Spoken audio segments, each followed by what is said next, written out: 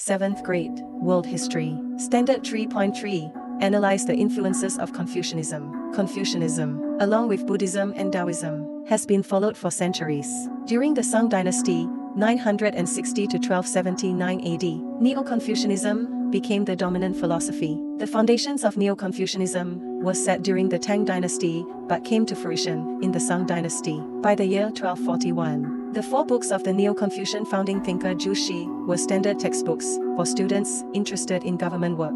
The rise of Neo-Confucianism revived an ancient Chinese idea that had been largely ignored for centuries, that qualified people should run the government, to ensure that all government officials, from clerks to judges to governors, were fit for office. Sung China instituted civil service exams. These tests were rigorous, extremely difficult, and required complete knowledge of the Confucian teachings and modern political theory in order to pass.